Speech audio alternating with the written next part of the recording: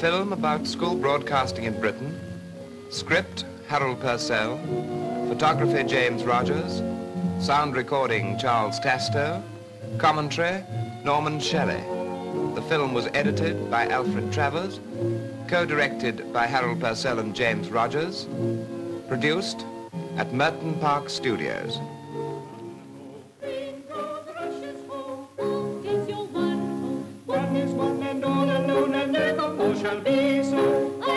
Every day, programs go out from the BBC to schools all over Britain.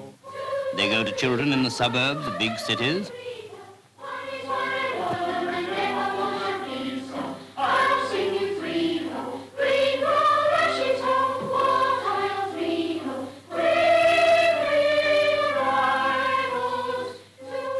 To children living in the heart of industrial towns.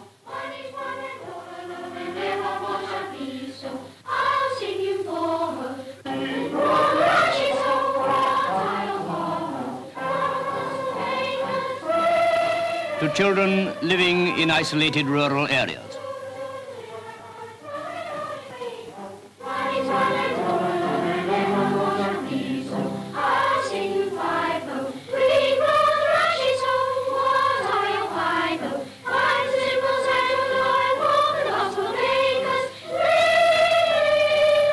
The children have good modern schools and enthusiastic teachers, but their mental experiences would be limited to their immediate locality, were it not for the school radio.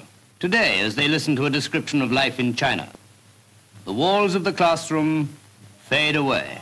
Good morning, schools. My name is Xiu Qian. I am Chinese. My country, China, is 6,000 miles away from here. Too far away for you to be able to go there. So I want to tell you about it. There are more than 400 million people living in China. Some in cities, some on farms, and some in boats. Yes, boats. Imagine yourself standing by a wide river. You can hear the water lapping against the sides of the hundreds of boats lying along the river bank.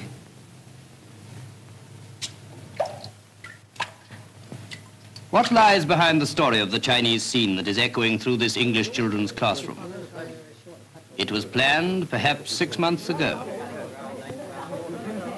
In Britain, the broad outline of what shall be broadcast to the schools is laid down not by the Board of Education, but by the Central Council for School Broadcasting. This is a body of people representing educational institutions and opinions all over Britain. Practicing teachers are always represented. When it has been decided what is wanted in any particular subject, these ideas are turned into programs by the BBC. In the case of this Chinese program, for instance, a meeting was held at which the BBC official who was to be responsible for the program talked things over with a professor of geography and an authority with lifelong experience in China. A plan of research was laid down, which the official, in this case Miss Frida Lindström, carried out. The most meticulous care is taken in ensuring that all the material for the programs is obtained at first hand from authentic sources, and no pains are spared in determining the correctness of the facts that go into the scripts.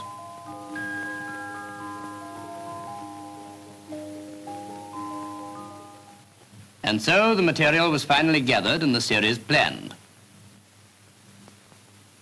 In due course, writers for the particular broadcasts were appointed and set to work. The first draft was checked with Miss Lindström, and as a result of her suggestions was written again.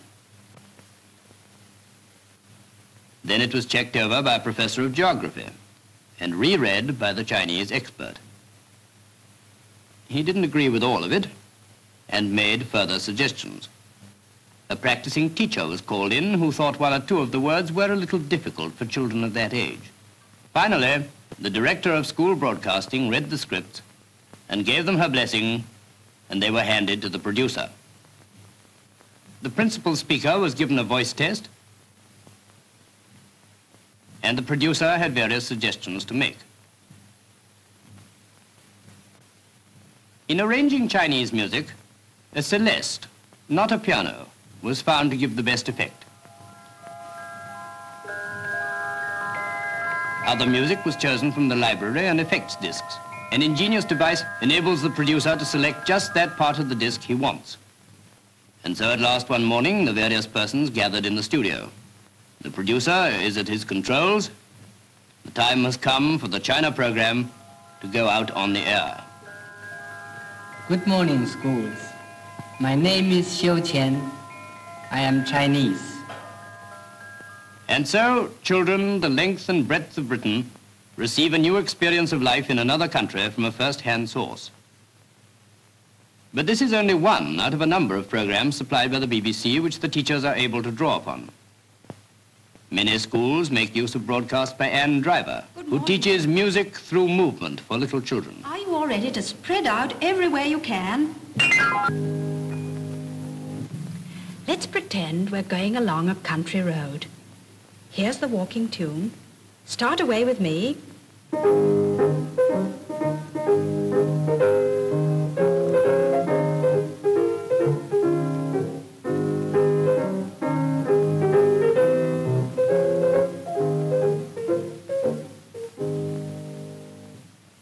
And along this road, something else is coming.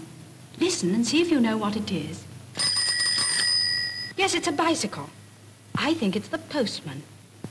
Here he comes, pedaling along on his bicycle. You be the postman, coming along the road. Don't forget to ring your bell round corners. Off you go.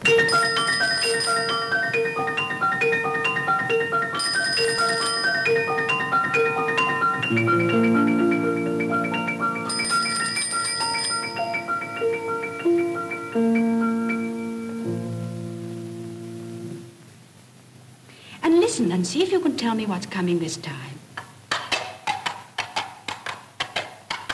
Yes, it's a horse. I think it's the farmer galloping along the road. Now, you sit on your horse and hold the reins. Off we go.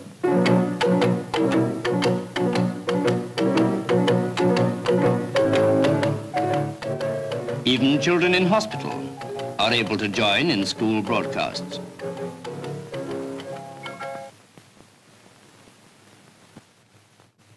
For the first time, parents are able to hear exactly what their children are being taught and often discuss the broadcasts that their children hear at school. Consider the series Stories from World History. The scope of the broadcast having been decided by the committee, Rhoda Power sets to work on research for the series and writes the scripts. But in this case, instead of one speaker facing the microphone, the stories are presented in dramatic form. BBC actors taking the various parts. This method of bringing history to life has been found highly successful. Let the night begin. Since I must begin, I do so right willingly. Let us ride on, my friends, and I will tell my tale. On then, on to the tomb of St. Thomas. To Canterbury! And so they rode on their pilgrimage, a merry company. But others who journeyed to the tomb of St. Thomas at Canterbury went on foot, over rough roads, ploughing their way through mud, their feet slipping and splashing. Try to imagine it. In music, not only can children hear first-rate performances by our finest orchestras, but individual players show how their own instruments contribute to the whole performance.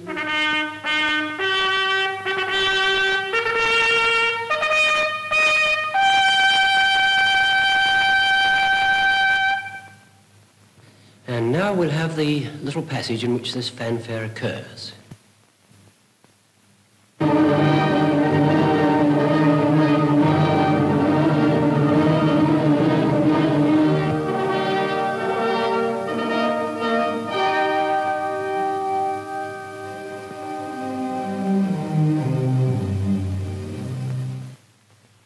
From the universities, such as Oxford, come to the microphone some of the finest scholars in the country to speak to high school pupils. Here, for example, is Sir Richard Livingston, president of Corpus Christi College. Able thinkers discuss current affairs, writers, novelists, all sorts of people come to the microphone.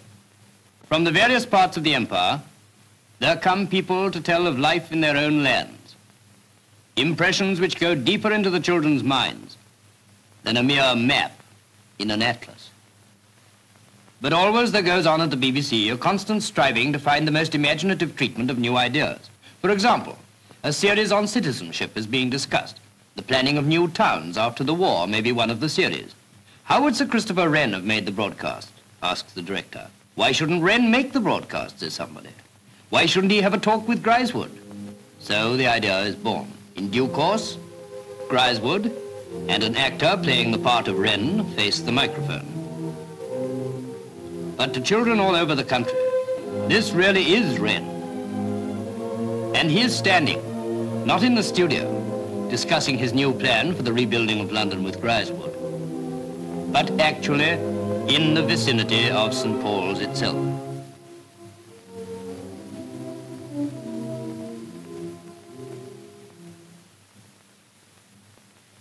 Discussions, of course, take place after the broadcast is over.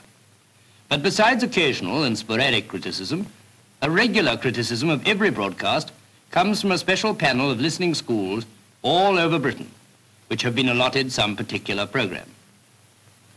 The teachers send in reports, and day by day, bundles of them arrive at the offices of the Central Council.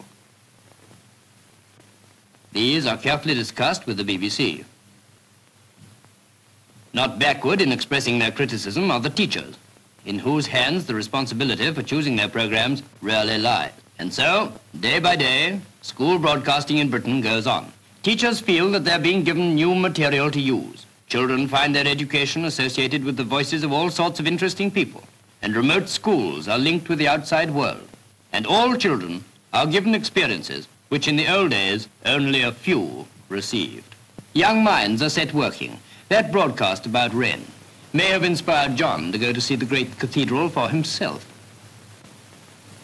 or caused Freddie to speculate about the rebuilding of the cathedral in his own town, destroyed by an air raid. To Lucy, the most vivid impression may be the music of the broadcast which she now plays for herself. Every day, into the schools of Britain come pouring experiences drawn from all over the world. Experiences that are not conjured up by the state, but invoked by teachers and educationalists themselves through the BBC. To all these children, broadcasting is a door, giving access to the finest educational fields.